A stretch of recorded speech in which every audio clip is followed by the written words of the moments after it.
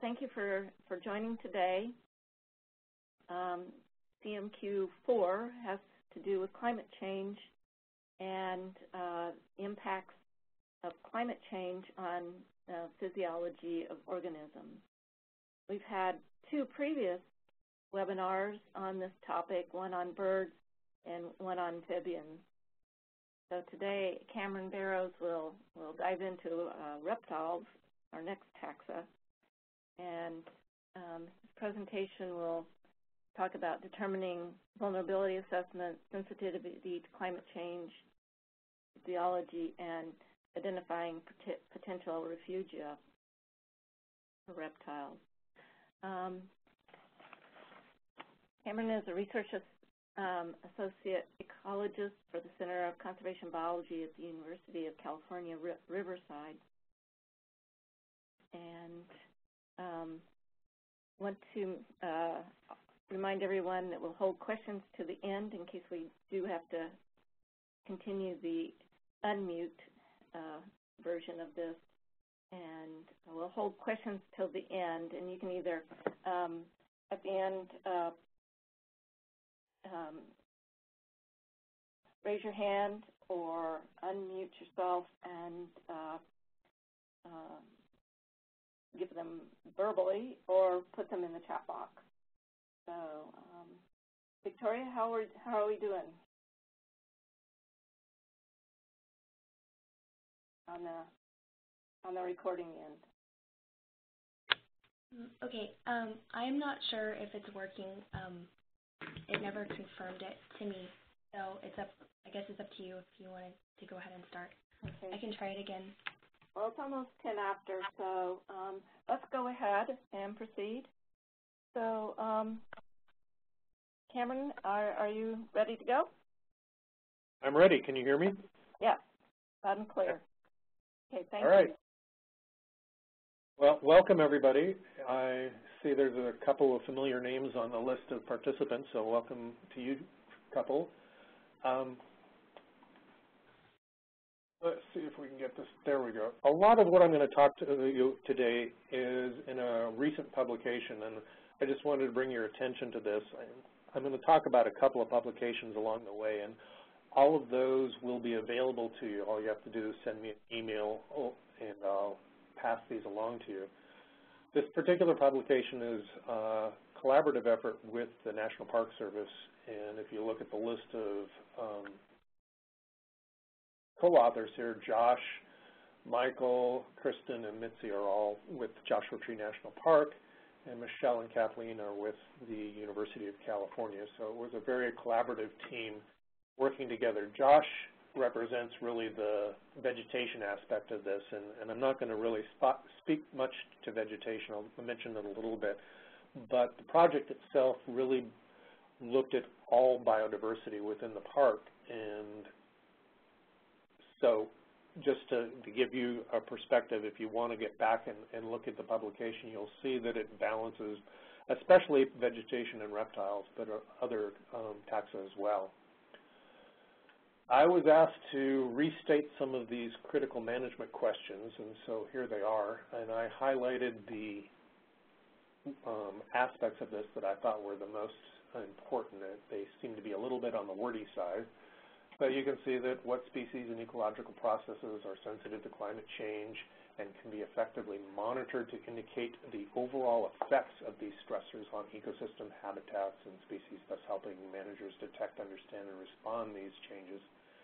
That would be critical management question number 2, and number 6 is what species of amphibians and reptiles are likely to experience negative changes due to future changes in climate, fire regime, water availability in the southwestern deserts. And those are the 2 that I'm going to specifically address with my presentation today. I was also asked to at least very quickly mention that climate change is happening, and I don't think I'm going to go into it in a lot of detail here. I think everybody on the phone at least has seen the evidence, and probably most, if not all of you, accept that we are experiencing a warming climate, and at least in the desert southwest, it is not only warming but getting drier as well, and that drier is probably more of concern to biodiversity than warming itself. So this is important, and this is sort of the launching place for most people to talk about climate change, but I think it's important to look back a little bit and look at the last relative million years or so of climate change. And it's important, I think, to look at this and say climate change, even if the causes are different, is not anything new. Climate change has, at least in the last million years, we've had about 10 ice ages and about 10 warming or interglacial periods.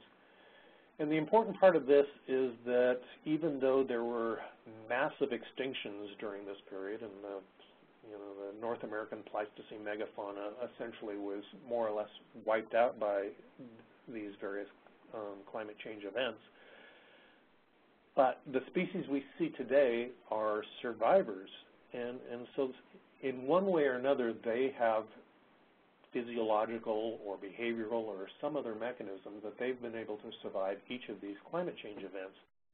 And so I look at the climate change a little bit more optimistically than a lot of my colleagues do, who are essentially forecasting massive extinctions. And I'm sure massive extinctions are going to happen, but I also like to think that there are opportunities to protect a lot of the biodiversity we have today, and those opportunities are based on the fact that these species have done it before in their evolutionary past.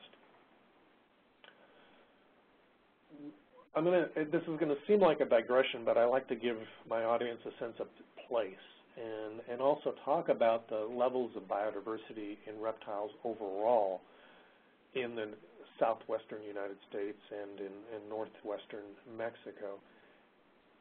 And so this is a paper that some colleagues and I did a couple of years ago, and it was really catalyzed by me visiting Big Bend National Park, where I forget where it was, but there was some place there that said that there was more species of reptiles or more species of lizards there than anywhere else in the United States. And I thought, wow, that's an interesting statement. And I wanted to explore that and say, well, first of all, is it true? And second of all, is there any reason for that? And so some colleagues and I looked at basically national parks or man in the biosphere reserves or refuges where there was really good documented species lists for lizards in particular. And if you look at this map, the hotter the color, the more species of lizards there are. So those red circles that you see have 30 or more species of lizards. The orange circles are about 27 to 28, 29, somewhere in there. The yellow circles are in the mid-20s. The green circles are the high teens and to about 20 or low 20s, and then the blues are below 17 or 16 species. And so even though Big Bend has a lot of species of lizards, it's not, by no means is it the high point or the highest biodiversity in this region. These high biodiversity areas then present some interesting questions about how did they survive past climate changes.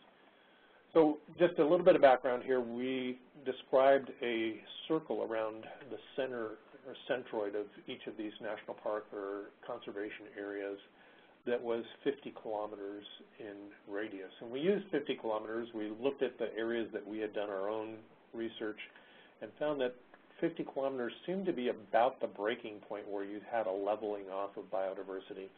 I think if you go out beyond 100 kilometers, maybe 200 kilometers, you obviously start getting more and more, but then that didn't seem to be ecologically or from a management standpoint very meaningful. But right around 50 kilometers as a radius around these seemed to make the most sense. And then what we did was then say, well, what about the similarity between the sites? And so if you look at the how large or dark these arrows are, it means they share more species between them. And so you can see that there is a Chihuahuan Desert region that is quite distinct from all the others, and they only really share 2 or 3 lizards with all the rest, I think. Leopard lizards and side-blotched lizards might be the only 2. I mean, there may be one other in there. And again, this is Big Bend right here. But these 2 sites down in Mexico have an extreme level of biodiversity. This is Cuatro Cienegos, and this is an area called La Laguna, which is near Torreon, if you're familiar with the central portions of the Chihuahuan Desert. There's also the Mojave Desert, of course, the Great Basin Desert, and the Sonoran Desert. And this is classically how they're defined geographically. But when you start looking at these arrows, it actually suggests that there's something else going on. The Chihuahuan Desert makes its own unit, and there's no question about that. The Mojave Desert, slightly larger than was previously defined. And the Sonoran Desert, and we don't have any points for the Mexican part of the Sonoran Desert because there are no national parks or biosphere reserves down there, so we weren't able to have access to any species lists. But I'm making the assumption that the Tucson Saguaro National Park area has a greater similarity down here. But otherwise, the only real similarity is to Oregon Pipe and Cabeza Prieta area. And that similarity isn't all that strong. But there's this other area which has really high similarities, which is essentially the Baja Peninsula. And it could either be referred to as the Colorado Desert, which is generally just this area right in here, but otherwise the entire peninsula has a much greater similarity to itself, and that extends all the way into California with some connections over here to the Cabeza Prieta and Oregon Pipe area. Again, it's a little bit of a digression, but I wanted to give you a sense of place and understanding why we are working in the area we're working, and that these areas do have fairly high biodiversity, in some cases extreme biodiversity. The highest site overall was this site right here, and I'll highlight it here. This includes part of Joshua Tree National Park. This is the Santa Rosa and San Jacinto Mountains National Monument, and this is Anza Borrego Desert State Park, which is the largest state park in North America. And that circle, that 50-kilometer circle, is essentially that. And so this is the focus of our area, and as I show you maps as we go on, you'll see that some of the maps extend beyond this to a certain extent, but this is why we picked this particular area and why we wanted to understand, first of all, why there's such high biodiversity here and whether climate change itself would have an impact on that biodiversity. To give you just a little bit of an additional frame of reference, we have the Salton Sea right here, and up until about this area, all of that is below sea level. In fact, as many as 70 meters below sea level in some cases. So this is very low areas. And then we have several peaks in this area and just off the circle in this area that are higher than 3,000 meters or more than 10,000 feet in height. So we have extreme topographic diversity. In Joshua Tree, we only get up into about 5,000 to 6,000 feet. But down in the monument area and even down in Anza Borrego, we have extreme topographic diversity. And I think that's part of the reason for the biodiversity. But also, if you think back to the maps that I showed you before, this is the Mojave Desert, and this is at Baja California bioregion. And so Baja California, even though we think of it down in Mexico, really extends all the way up through this area. And so we end up having 3 different species of fringe-toed lizards, which is probably the only place on the map where you can, within that 50-meter or 50-kilometer circle, find those 3 species or any 3 species of fringe-toed lizards in the same circle, and in one day visit all 3 of them. There's 2 different species of collared lizards. I'm only showing 4 here, but there's probably 5 or more different species of night lizards, and then there's a whole host, and I'm not showing them all here, of Baja endemics that occur within this area. I could add 2 or 3 other lizards as well. So the high biodiversity is to a large extent to this juxtaposition of ecoregions, but also due to the high topographic diversity that we have here. So there's that sense of place. I also like to deal with conceptual models, and it's going to be a little like watching cartoons, and just bear with me, but I think it helps us all understand where we're coming from when we think about climate change and what that effect is going to have on biodiversity. So in this case, you can see there's a gradient from left to right or right to left, and then the polygon that I show there is the distribution or the range of a particular species of reptile.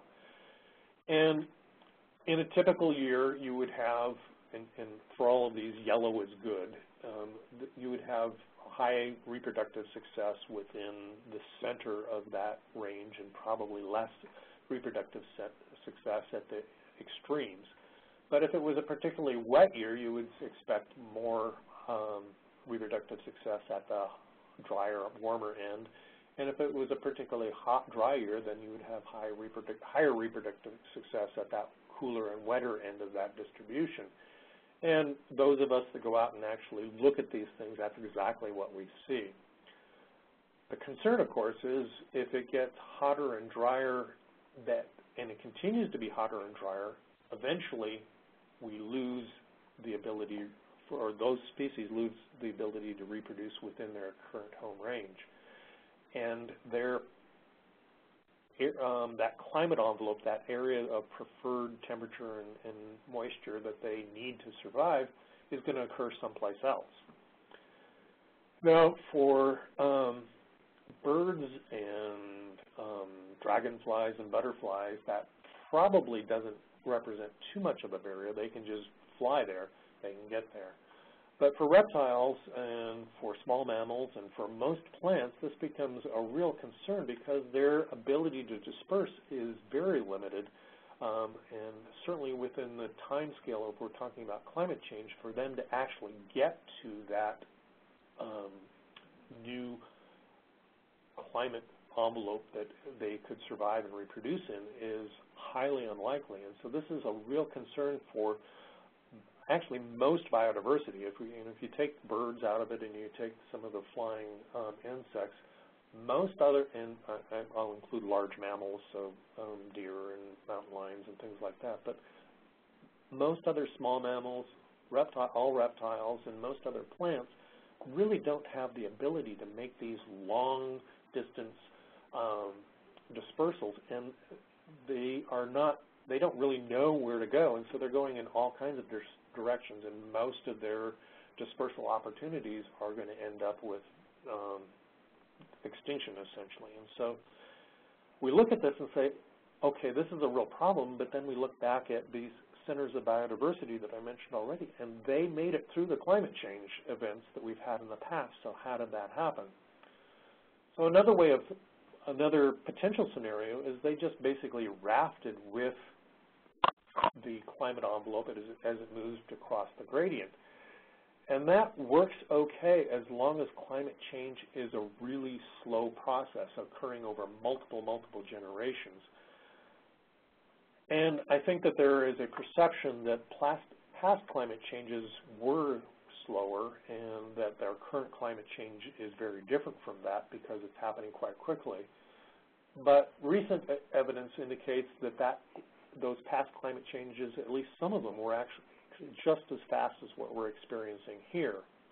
And here's just a series of papers that describe that. And so not only is our current climate change happening very quickly, but past climate changes, at least some of them, happen quite quickly as well. And still these species were able to survive. And so, again, we have to then rethink the model of how species adjust to climate change. How do they survive these climate change events that have happened in the past? So instead of thinking that they have to go from one place to the other and they somehow miraculously get there, and if they don't, we have extinction, another way of looking at that is to say, well, at least in some areas, and especially areas with high topographic complexity, that shift in the climate envelope isn't going to be that great. And in fact, there is overlap between the current preferred climate envelope and the future envelope that will exist as a result of climate change. And what's important about that is that overlap area, this area right here, is then what we refer to as a climate refugia. And these climate refugias are where the species can occur today and in the future. They don't have to move. They don't have to disperse to get there. And from those climate refugia, they can disperse to the rest of this new climate envelope and occupy that larger habitat. So this, if we knew where these climate refugia are and can then prioritize those become very high priorities for conservation and management. So we have areas that are outside the current distribution and future distribution of these species, and we can say, at least with respect to those species, they have relatively low conservation priority. But these refugiums would be the highest, and this is what we really have to protect, but also protecting where they're potentially going to be going. And even though they're leaving certain areas, I think if we take the longer view, we should view those as places where they should go back to as climate change oscillates back and forth, which at least on a geologic time scale it's going to happen. And so we should think about conservation priorities from that perspective. So that was a very long introduction to getting into what we're going to talk about, or what I'm going to talk about today. These conceptual models are important to give us an idea on how climate change is likely to impact biodiversity. And I think that's important both for us to understand, but also as we communicate to people who are not scientists, so they can understand more graphically and geographically how we should deal with climate change from a conservation standpoint.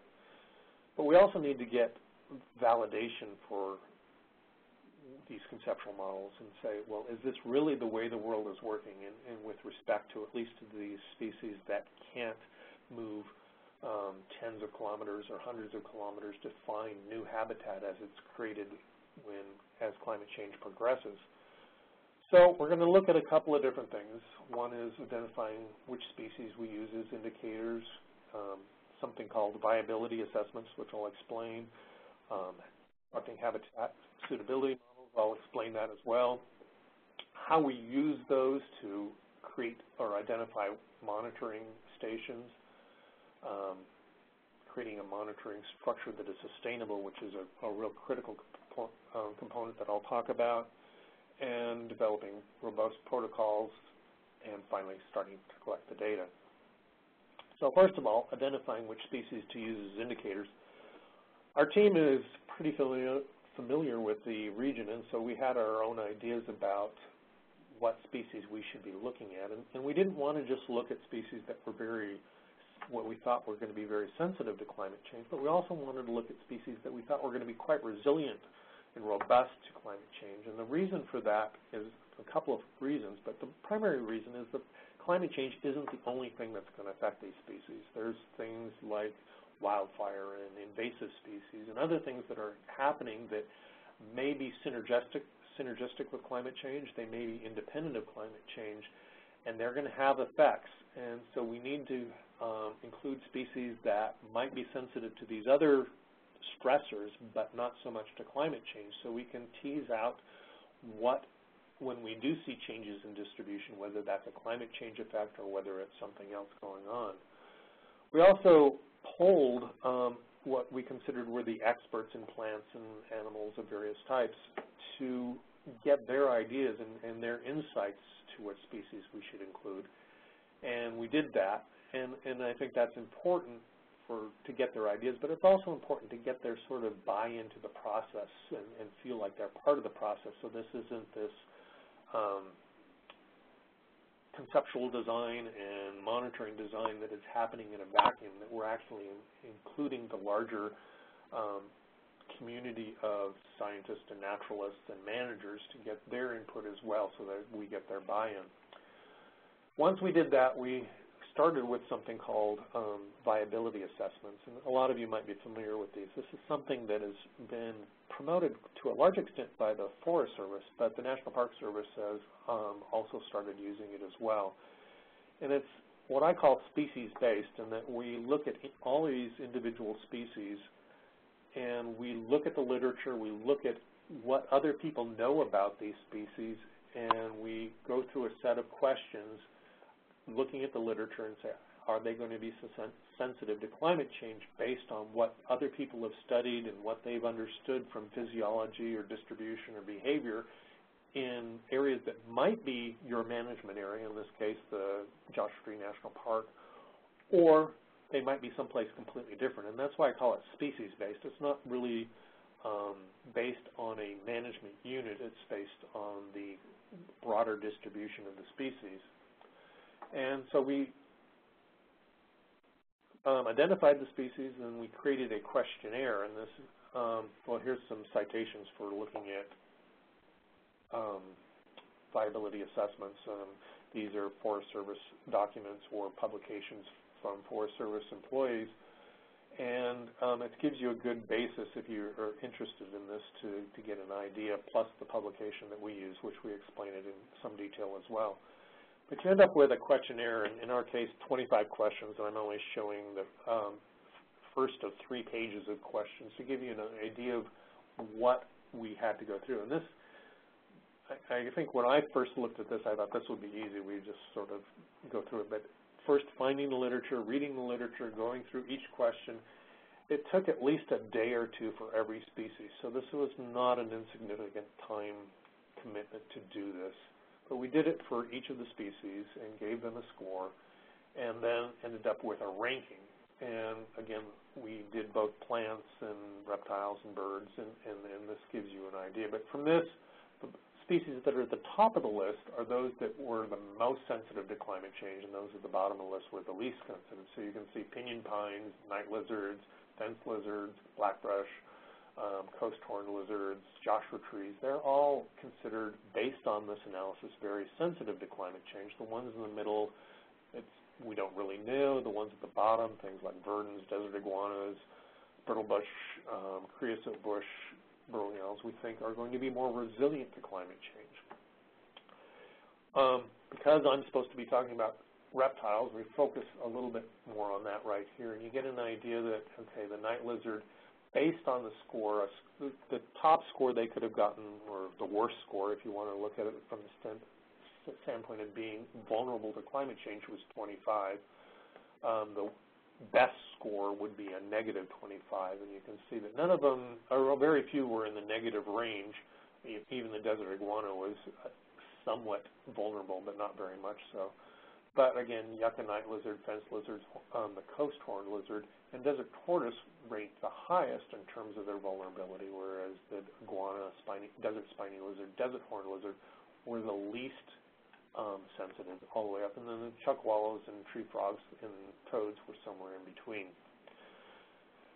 One of the values of this is not only does it give you some idea of what, based on the literature, we should expect them to how they or whether they should be resilient or vulnerable to climate change, but it also identifies mechanisms for climate change. And so when we go back to the managers, the land managers, and we see we see the changes happening, and we talk about what they, as managers, might be able to do to mitigate or buffer against these changes. We can look at those mechanisms and see what the manager might be able to do to help the species from the worst impacts of climate change based on those mechanisms. The other tool we used were these habitat suitability models, and there's a lot of these. Sometimes they're called niche models is another name for them, but habitat suitability models is really the term of art that most people are using these days. There's a lot of methods you can use. A lot of people are using Maxent. It's a free downloadable program. We used something different that was a different algorithm that was developed actually with a professor here at UC Riverside called partitioned Mahalanobis, and a lot of other people are using that because the statistics are pretty transparent. You really understand, it's pretty easy to understand how these numbers that you put in are changing the distribution. Essentially, they are both species and place-based in that you're collecting points from your management unit, the area that you're interested in, and these are points that the species is known to occur.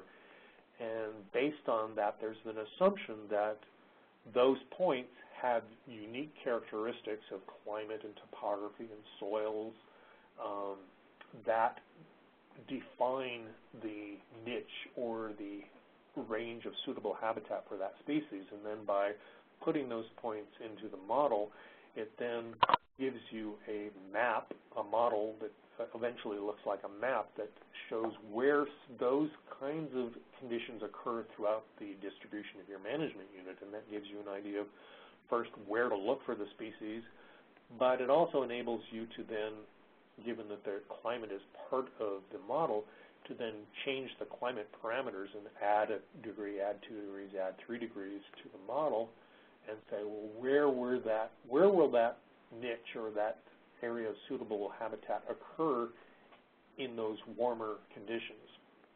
And so that gives you an idea to predict where the species might occur in the future. So this is an example, and this is for creosote bush, and this is one where we thought it would be very resilient to climate change, and in fact, based on the habitat suitability model, it looks like it's going to be very resilient. The yellow here is where it occurs today. The red is where we expect it to occur at the worst case climate scenario, which is a 3-degree increase in summer temperatures.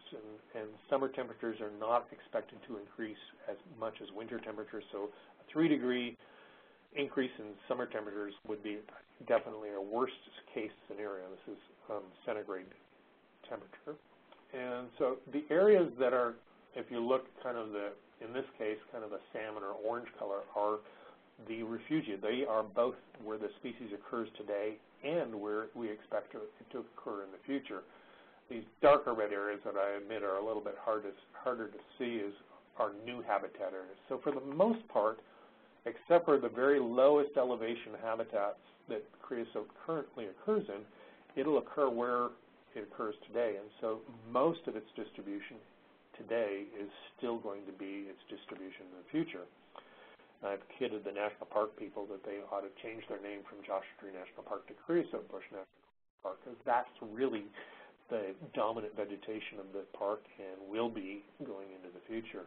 They don't like that idea, but I don't blame them for that. Here's the pinyon pine, and you can see that it has a very broad distribution within the park right now at the higher elevations, but in the future, very, very small and arguably not able to sustain a population there at all. And that, again, is very close to what the vulnerability assessments said as well. So you can see that for the most part, they are moving completely outside of their current distribution. This is where you have to assume a miracle because there is very little in the way of refugia existing here. This is a concern, and this is something where, as a manager, they might want to consider things like assisted migration or other types of management to maintain the species. But within Joshua Tree, it looks like very little, if any, of this species will be able to sustain itself in a worst-case scenario. This is the Joshua Tree itself, and this is a somewhat concerning situation. Again, these are refugia areas, so we were able to identify some pretty significant refugia. About 10% of its current distribution are refugia. These out here are new habitat areas. There was a study that was conducted, I think, in 2011, or published in 2011 by Kenneth Cole and others, who suggested all Joshua trees in California, or almost all Joshua trees in California, would be extirpated by the end of the century. And that's when I was kidding the park that they might want to think about changing their name. But before they do that, let's look at it at a more refined basis and look specifically at the park rather than looking at the broadest distribution of Joshua trees throughout their range. And when we looked at it on a finer scale, we were able to find these refugia.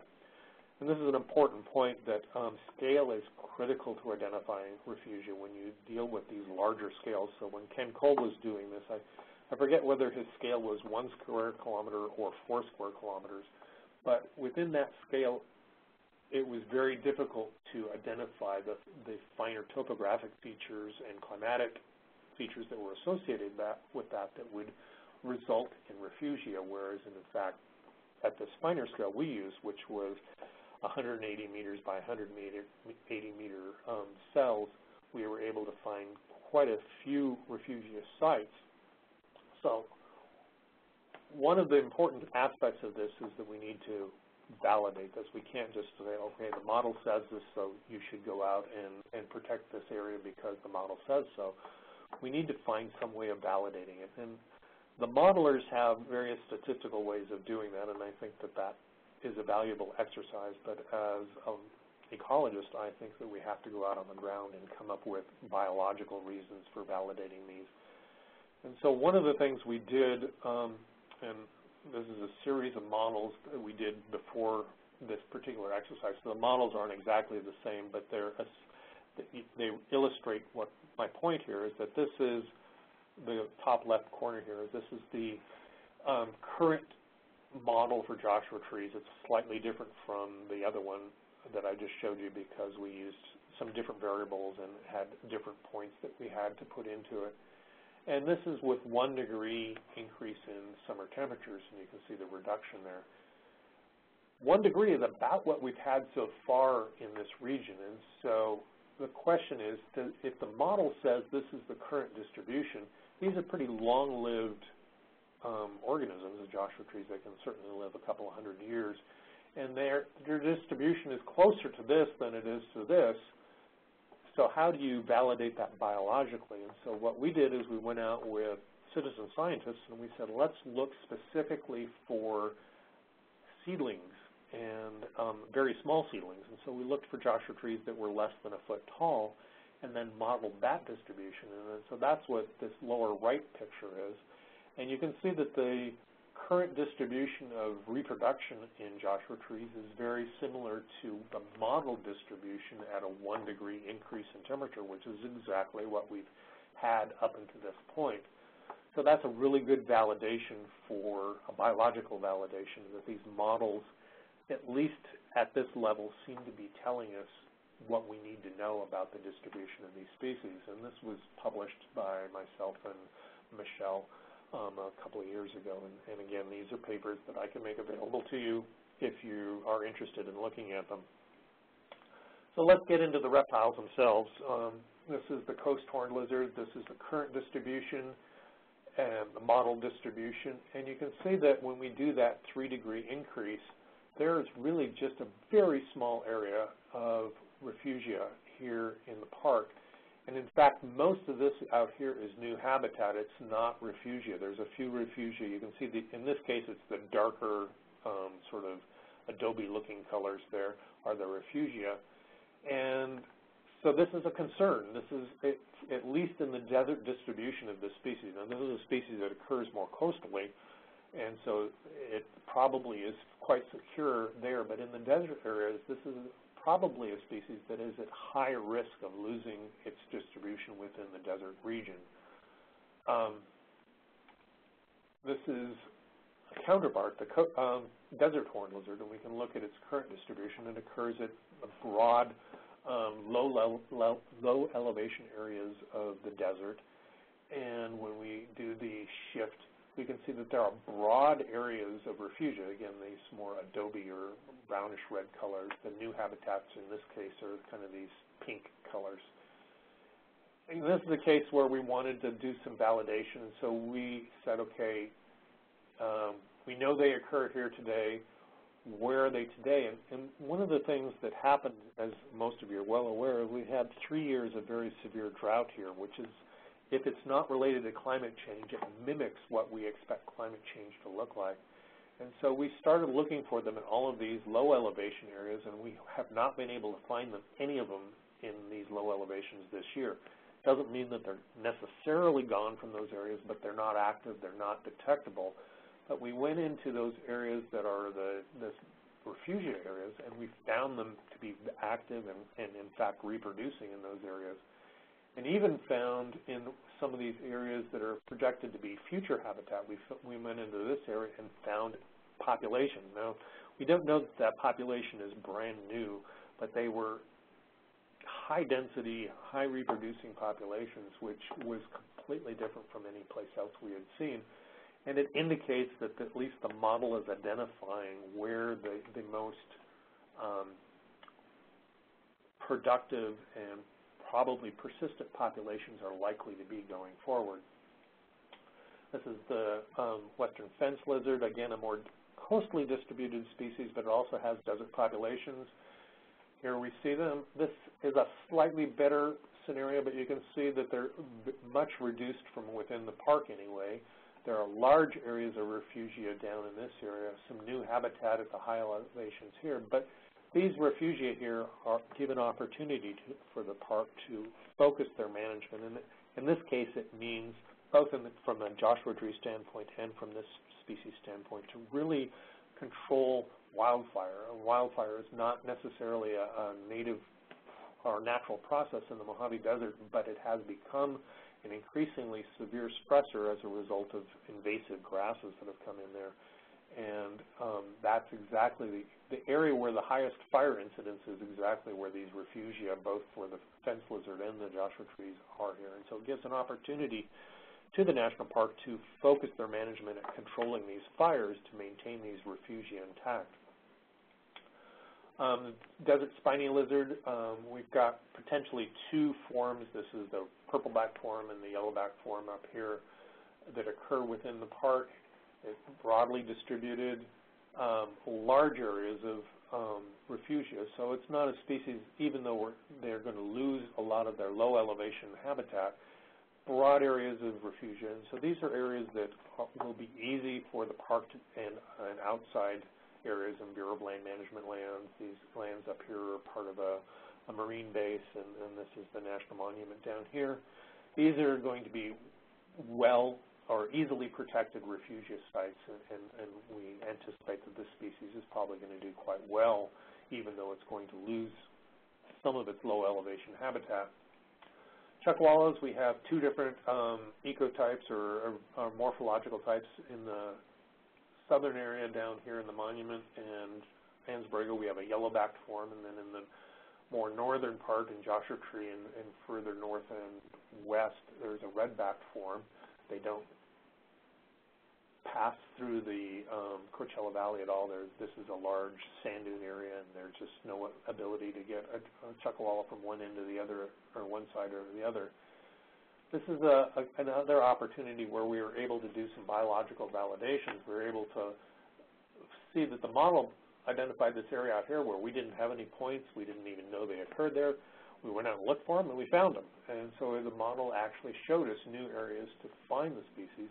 And you can see that those are areas both to the western edge and to the higher elevations where the species is likely to occur. And like the desert horned lizard, after 3 years of drought, we're not seeing them at any of the low elevation sites right now. Again, we don't know that that means that they're gone. It just means that they're not active.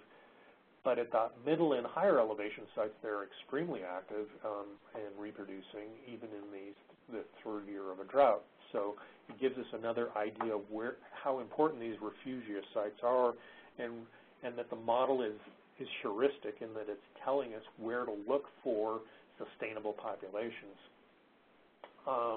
Night lizards, this is the yucca night lizard right here, and we modeled its distribution even though we know it doesn't occur in this area. We have a different species down here which is called Wiggins night lizard, and we're also seeing a separation between the monument and the populations down in Ansberger, and it turns out that although it hasn't been described officially as a new species, genetically those two populations are quite different. So there's at least 3 different species of yucca-type night lizards in addition to the granite and the sandstone night lizards that I showed on a previous slide. This is a species that looks like, even though the vulnerability and assessment said it looked pretty bad, this one doesn't look too bad. It's going to be pulled out of some of its lower elevation, but there's broad areas of refugium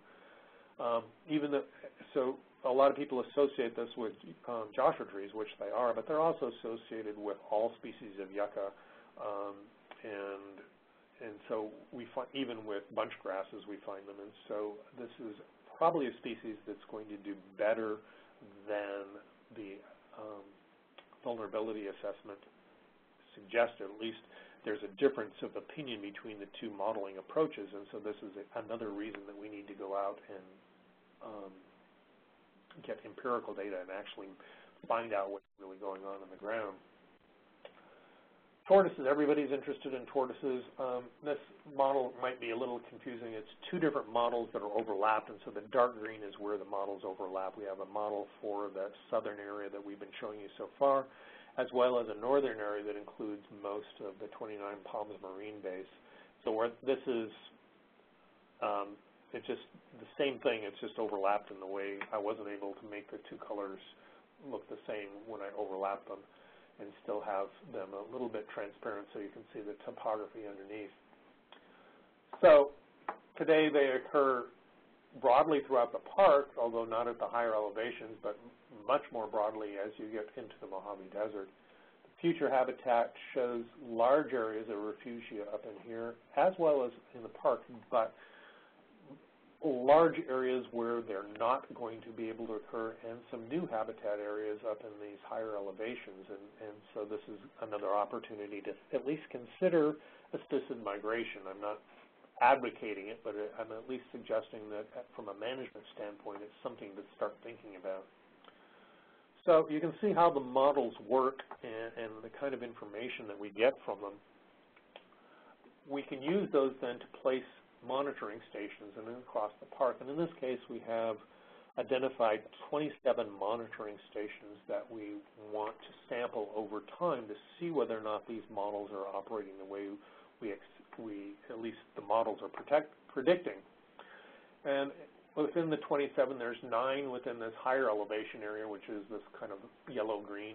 There's 9 within the middle elevations, or the transition zones, which is this maybe mint green or grayer green, and then another 9 in the lowest elevations, which is this tan color.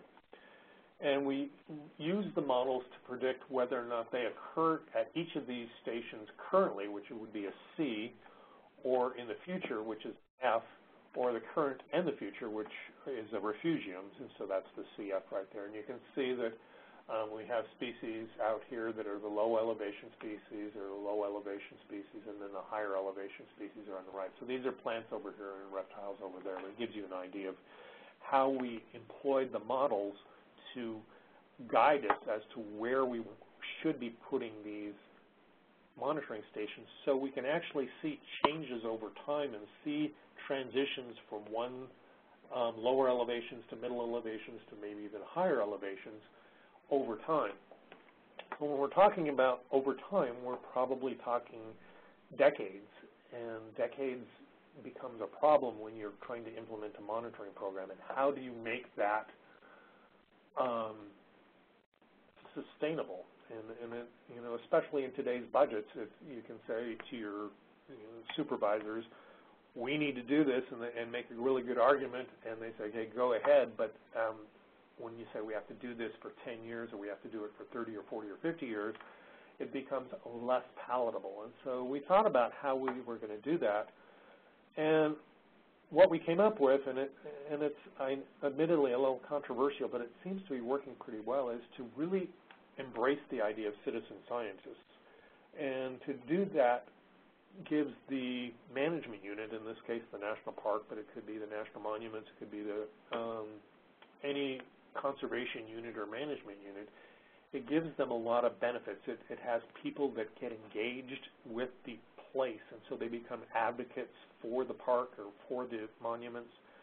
They become more aware of the science and management issues, so they become informed and advocates for doing better management. And so this is a lot of benefit for the park, but it also, benefits are good for the park, and these political or cultural benefits are good, but unless you're getting good data out of it, it doesn't make any sense. So we want to make sure that we're getting that kind of good data. These are just images of people both measuring Joshua trees and going out and looking for reptiles. And we do have some pitfall arrays, although that's not a big part of our design.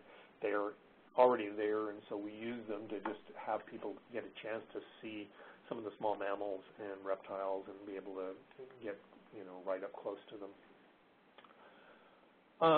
So we did an analysis to see whether or not using the citizen scientists made a difference over just putting 2 scientists out there and going to the plot. And these plots are pretty large. And they're large because they're supposed to accomplish a lot. It's not just to look at reptiles, it's to look at plants, Joshua trees, pinyon pines, the whole 9 yards of the biodiversity that occurs here. So in some cases we are looking at, we took 2 National Park Service biological interns, people who have been trained or had prior knowledge on identifying animals, and in this case reptiles, and we said we go out to this plot. And then at a different time, either before or after, a week or 2 different, we went out with our citizen scientists. In those cases, we would have 2 or 3 biologists to help those citizen scientists, but there would be 5, 7, and sometimes even more citizen scientists out there with us. And then we compared the results, and we had specific metrics that we were looking at. First, number of species, the number of focal species, which are those species we identified going into this that we thought would be important for us to track, and the total numbers, because we want to see both in terms of species changes over time, but we want to be able to see changes in abundance over time and see if that makes a difference. And so you can see in every single metric we used, there were very statistically significant advantages to using the citizen scientists to just using a couple of biologists at a time. So these are important results. We haven't done the next step yet because this was just this current year's worth of data, but the next step would be to say, well, if you go once to this site, is that good enough, or do you need to go still multiple times to a given site before you have a really good list of what is there and a good idea of the total individuals?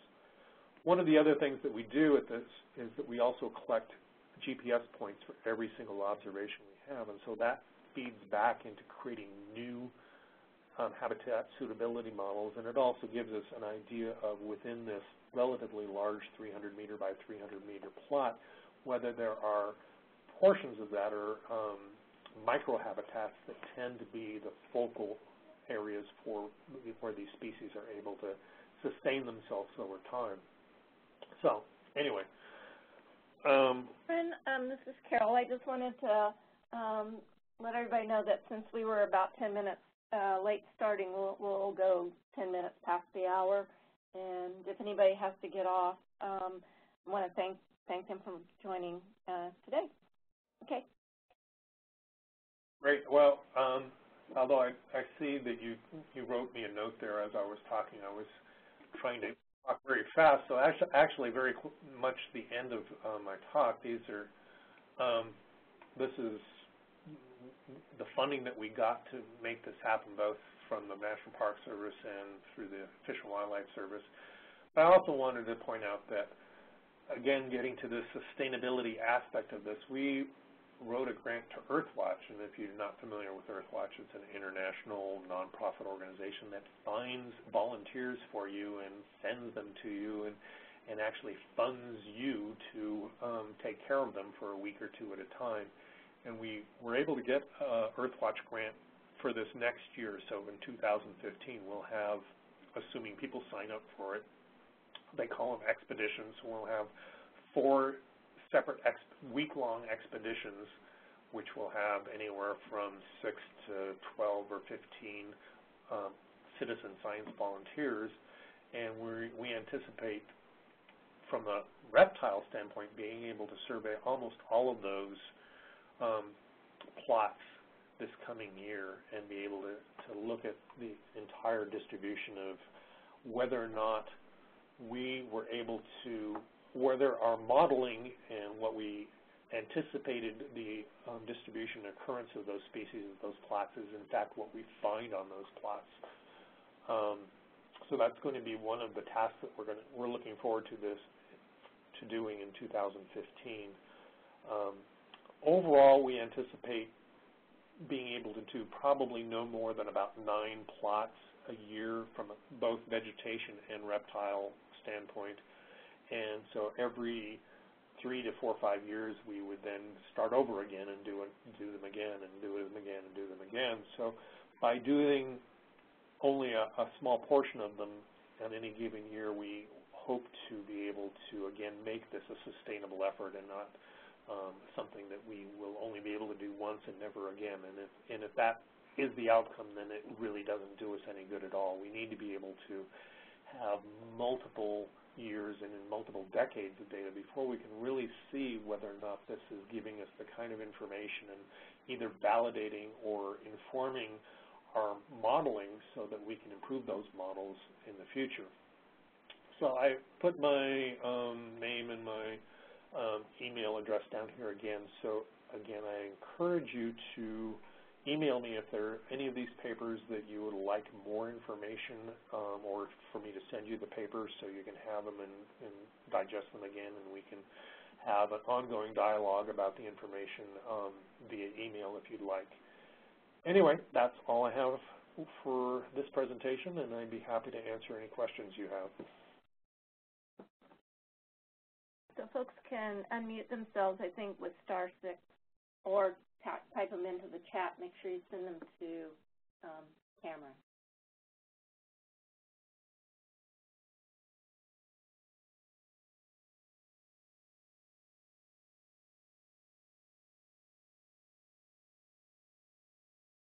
I guess I had one question, is that could you overlay other taxa over these sample sites, or would you have to reanalyze, go through the same analytical procedure that you did, all this stuff?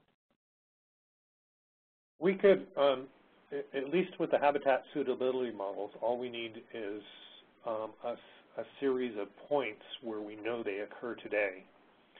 And it's a little bit more complicated than that, in that the points need to be spatially distinct, because we can only use one point for one of these cells that I described that's 180 meters by 180 meters. So if you have 10 observations in one cell, like at a campground or at a parking lot where everybody sees that lizard or that bird at that point, we can only use one of those points, so that the others are redundant.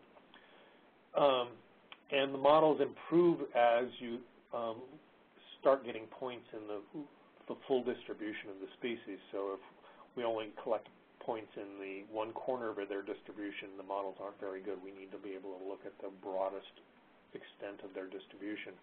But once we have those points, and minimum of maybe 40 of these spatially independent points, and the more the better, we can do this for any species. Once we have that base map, which we provided as part of this grant, we can, any species that is of interest to the managers or to the biologists, we can overlay that and get an idea of how that species looks both today and going into a future climate change scenario.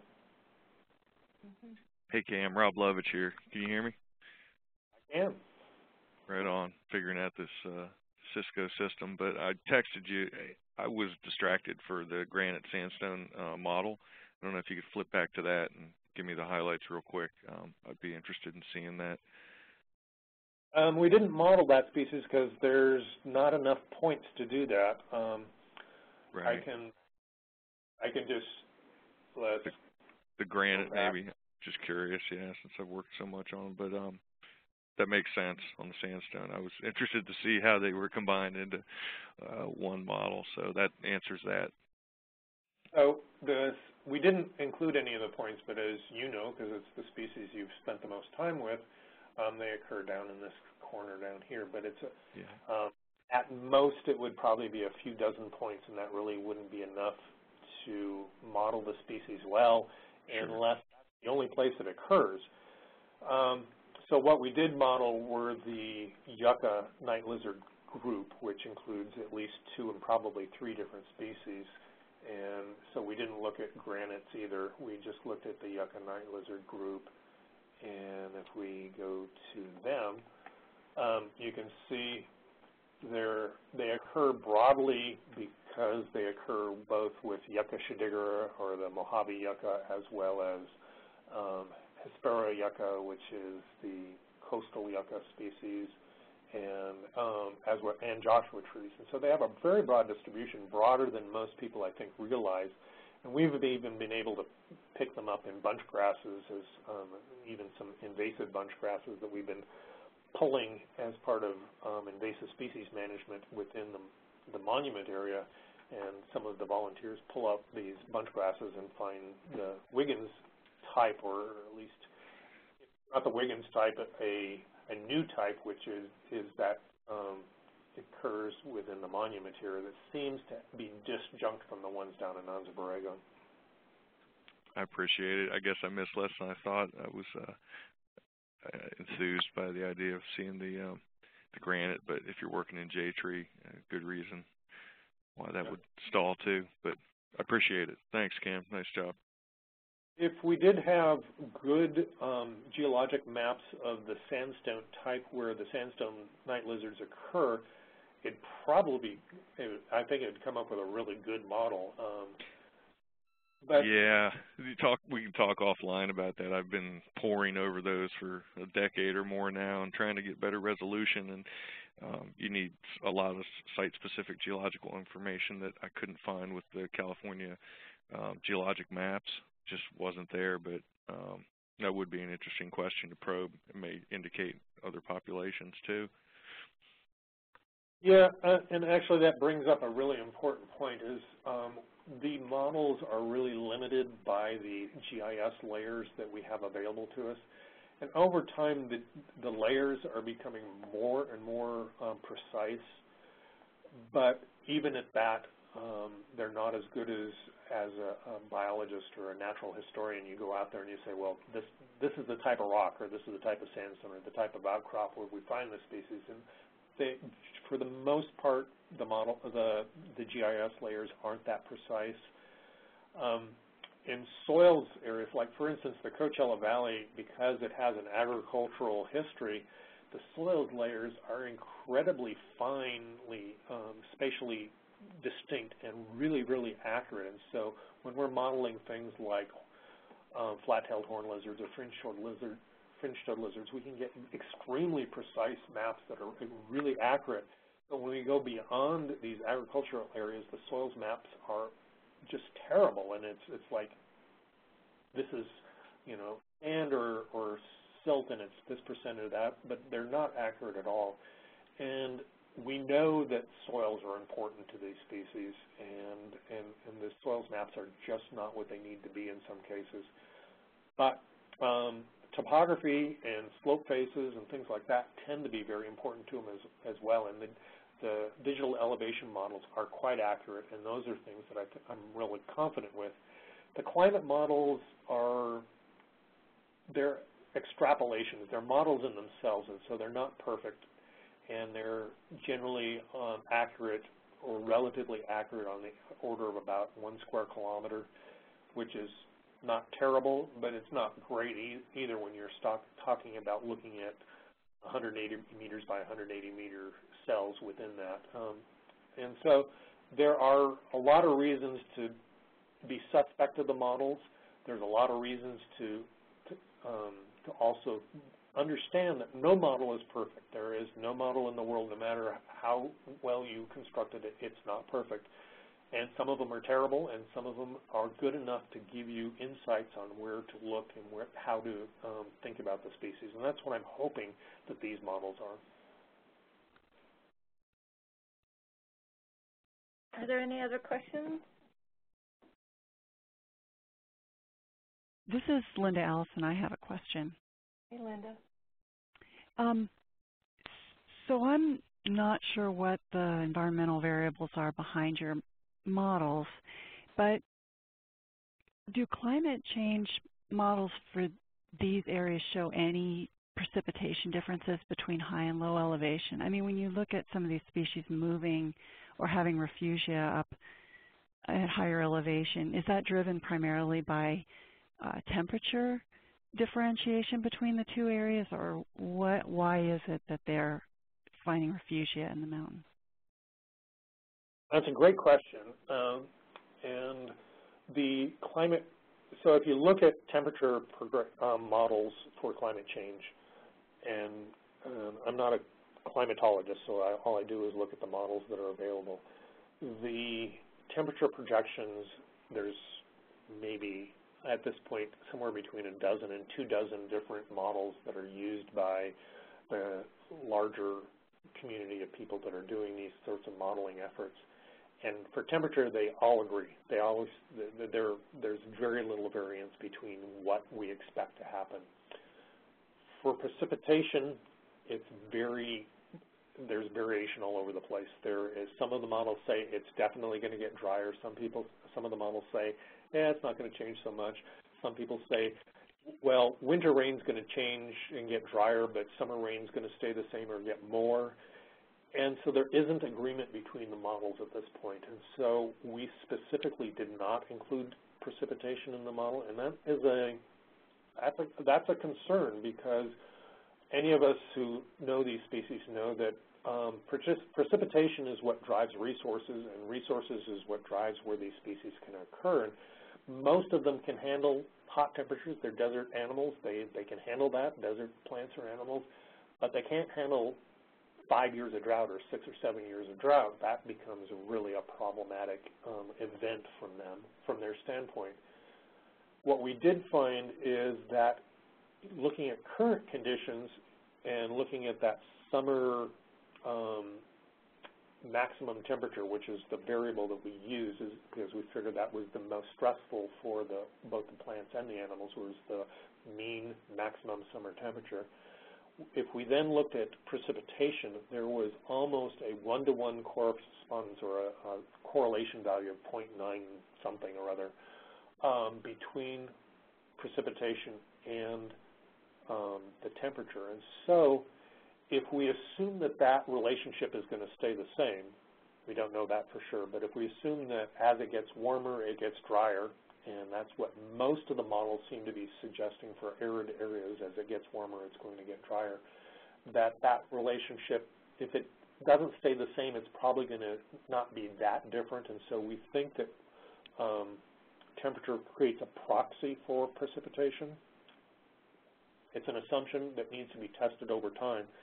And one of the things that I didn't include was that within Joshua Tree, and hopefully as we expand this to other sites, we're including climate stations, hobo stations, remote stations, so we're going to actually be able to measure the on-site climate changes that occur over time.